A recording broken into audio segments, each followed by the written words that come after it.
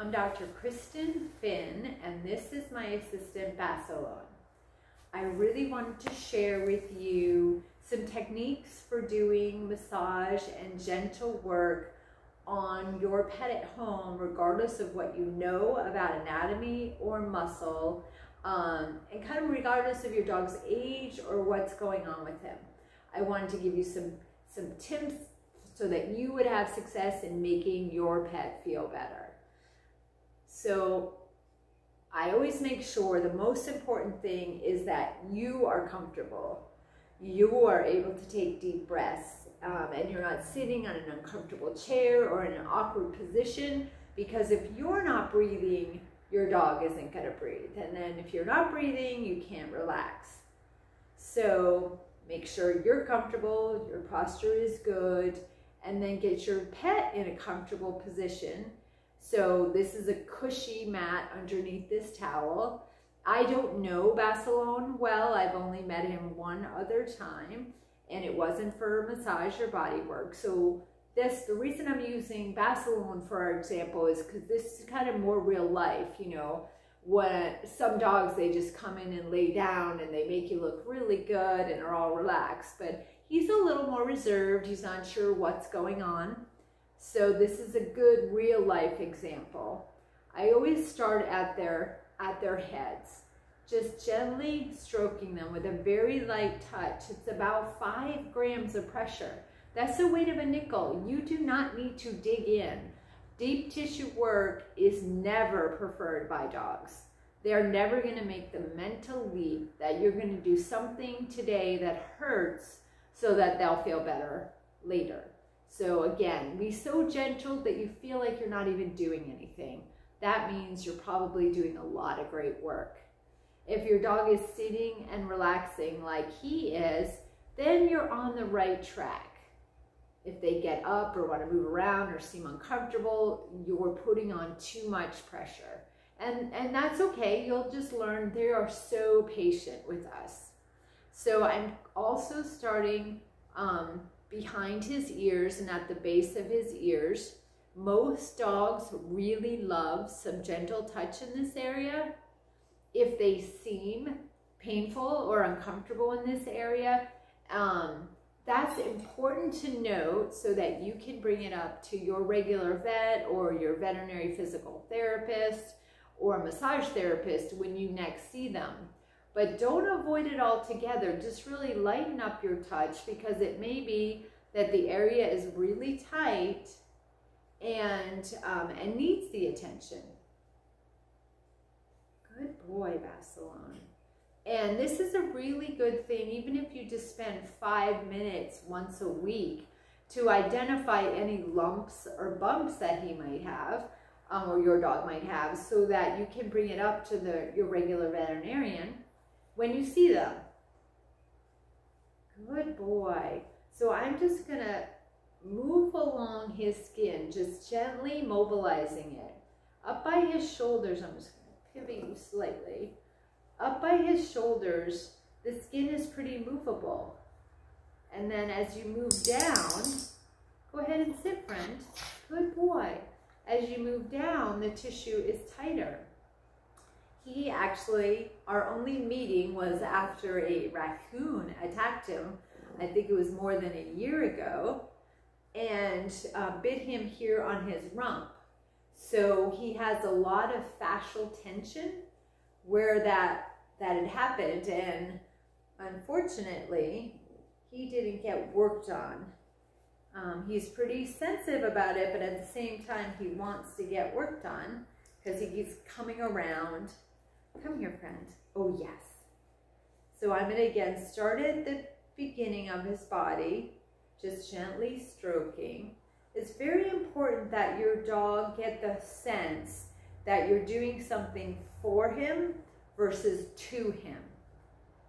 So when they move around, I don't try to put them back the way they were. I just follow them and take their lead, because the dog is always right when it comes to their body.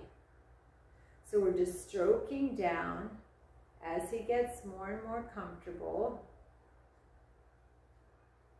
There you go, friend. Oh yes, very good.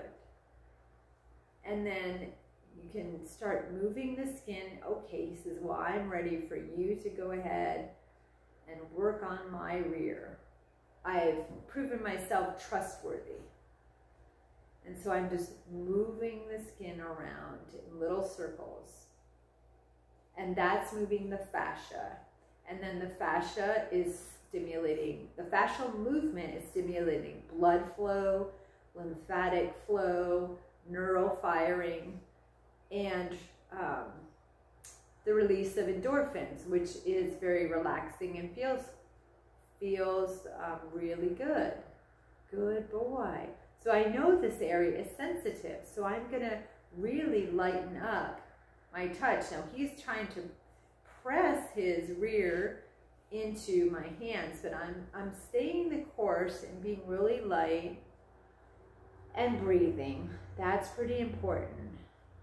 Good boy, Basilone. And then we'll just sit here, working here for a little bit. And if your dog doesn't have a particular area that's sensitive to them, just keep going up the spine and down the spine. Good boy. Now, Basilone doesn't really prefer that. He would rather I just be sitting here on his rear. So that's what I'm going to do, because he's being such a great model. I don't have any desire to do something for him other than what he prefers. So it's a really good example of just follow your dog's lead. Step away from your left brain of like what you believe it should be or what you read in a book. There you go, friend. If you see your dog yawning, which Basilone's not yet ready to yawn, but that's a good thing. It means you're really on the right track. And Basilone is giving us a really good example of you just have to breathe and be patient. Like he finally laid down. I pulled him back because he was close to the edge of the table. Good boy. But I can't force it. I can't make him lay down sooner than he wants to lay down. I mean, I could, but then I've proven myself untrustworthy and then I'm doing something to him. So I'm just going to wait him out. Good boy. And as far as the fascial tension and discomfort he has here, it's not something you can see when he's moving. You know, it's something that theoretically I should have known after he got attacked by a raccoon. I'm going to have to see him in a month to work on the fascial tension that would certainly develop. But we haven't seen him, so it's just kind of by working on him that I was like, well, wow, he's sensitive here. Oh yes, and I remembered he was attacked and had puncture wounds. Amazing he didn't get more gravely injured. And so he knows it hurts and it's tight and he's kind of wiggling around and pressing hard against me, then moving away. So he's not quite sure what is actually going to make him feel better.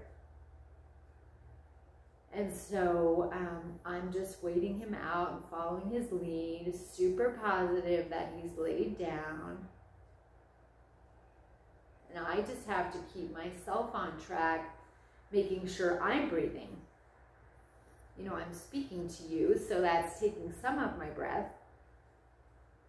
Good boy, you're awfully close to the edge of the table. So I'm just going to gently move. Okay, well, I'm not really sure the meaning of this, but what are you doing, friend? So this tells me he's getting a little frustrated. Oh, my body hurts. You're almost making it feel better. Hurry up. I'm glad he's not my regular boss, because I think he would be a really tough boss. There you go. But he clearly has some underlying tension and discomfort that he's been hiding from the world, or otherwise we would have probably addressed it sooner. So you may find this with your dog, and don't get worried or scared. Just keep your slow, steady, observant, we call it blending in the massage therapy, world, just kind of like, I'm just with you, I'm going to follow you, and then, you know, seek professional help, whether it's a really good massage therapist or a veterinary body worker or chiropractor. But there's no harm that can be done by you just sticking with it, being patient, not forgetting to breathe, and working with the dog.